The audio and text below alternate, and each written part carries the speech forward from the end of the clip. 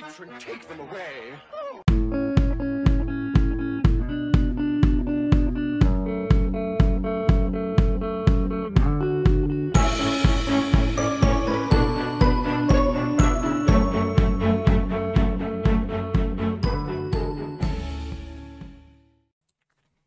Okay, guys, I'm kind of going to get my crystal ball out and do a bit of a forecast, and I'll tell you where it came from. I was watching Jordan, so it's a little salute to you, my friend. Hope the weather's quite nice over your part of the world, from Trade Delicious. And if you haven't come across Trade Delicious, do check him out.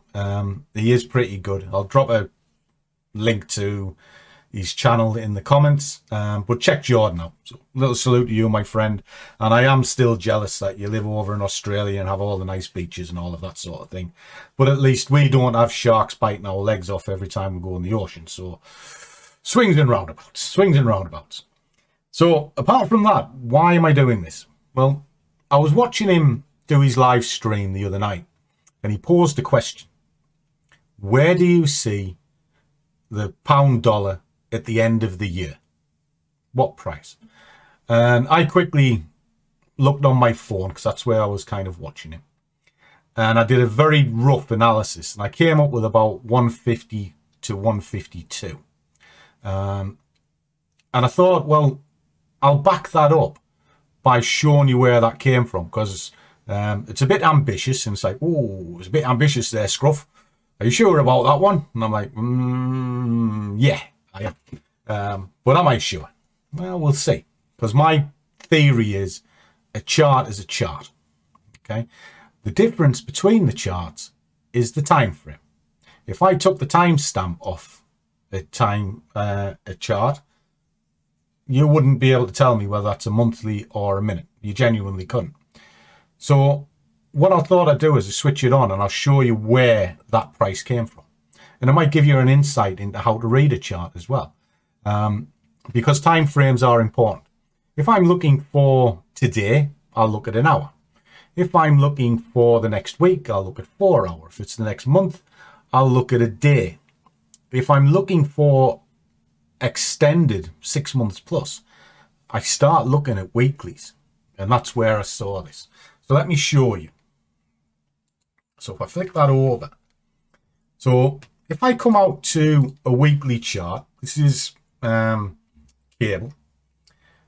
What I'm looking for is major drives that will affect future price. So the first thing I look for is the last time it had a major drive and how long that major drive lasted for. Well, you can see there's a high point here before it fell away, and there's a low point there. Well, that was March, and that is February.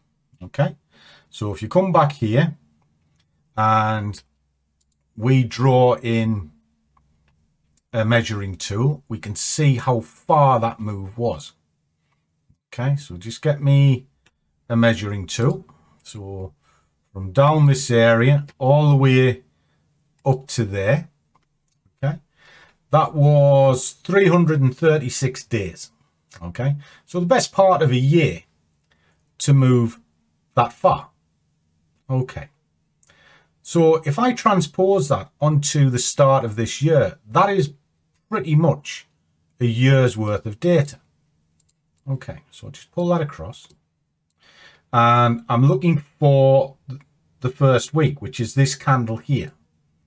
So if I drag that onto kind of roughly where that is, so that's the start of this year, that'll give me a grid point up here. So I'll put a nice thick line on so we can see it. So where's that? Well, that's 149. So I actually wasn't too far off just on the phone. It's saying 150, 152, because you've got to think this is a year's worth of data, but it's not quite enough for what I need. All right. So what I now need to do is transpose how far a retracement can go if this up move is going to continue from that point. Okay.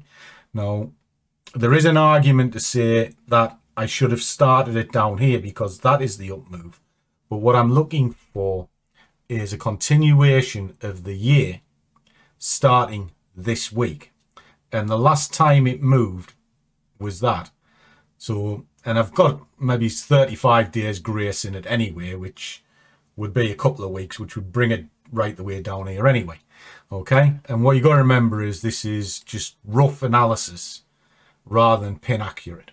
Okay, but fibs are pin accurate because they'll show me a top and they'll show me a bottom. So if I just naturally pull on a retracement, I can see the move started up there and it got all the way down to there. And again, if you look at the way the fib lined up, they line into key levels that I mark into the charts. Okay, and as you see, the different colors. Now, because of different colors, that means they come from different time frames. So this single fib on this time frame is marrying up to other time frames perfectly to the pip. So is it reasonable to assume that this extension can create a zone of interest? Yes, it can. And that zone of interest is here. And if I just draw a rectangle into it, just like so, oops, there, this is the upper target limit. It looks miles away, but as we've just seen, it's roughly about a year away.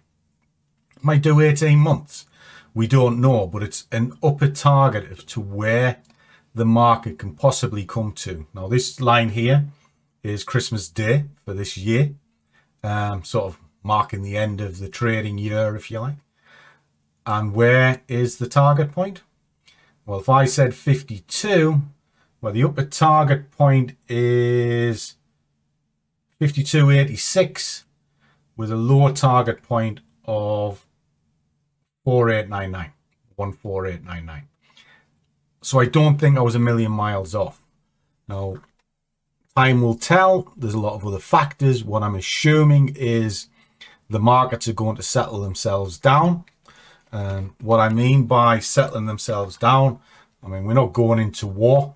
It could be the end of the war soon. That's over in Europe, in the Ukraine. We also are looking at pressures over in the US, you know, which may pull the dollar down, even though the dollar's really strong. You've got to think of supermarket mentality as well. If something is really overpriced, eventually people don't buy it anymore. They just want to sell it. And if it's going to sell, it's naturally going to push the pound up. And the pound, the UK, because we are stabilizing now. We had a bit of a torrent year last year with 3 prime ministers. Hopefully we're going to have a little bit of plain sailing. So that kind of comes into it. But from a technical perspective, that's how I've worked it down, because when it comes to fundamental, I'm not big on fundamentals. My attitude to it is very simple. If I don't understand it, I don't trade it. But a chart hasn't lied to me pretty much since I started. And there's a big byword that you see us use all the time. In fibs, we trust, because fibs work. If you can lock in a top and a bottom, they give you a true ratio of where a market can achieve. And that's the way I look at it. So that's my viewpoint. That's where I see it for the end of the year. Who knows? Might be wrong. And if I am wrong, well, at least my analysis was sound and I understood why I did it. But if I'm right, it's exactly the same answer. You live and die by your choices. And that's what trading is. Except when we're day trading, we're doing it on a micro scale. So as always, guys, trade well, keep your risk managed, but above all, do what you love, and the money will follow. See you all in the next one.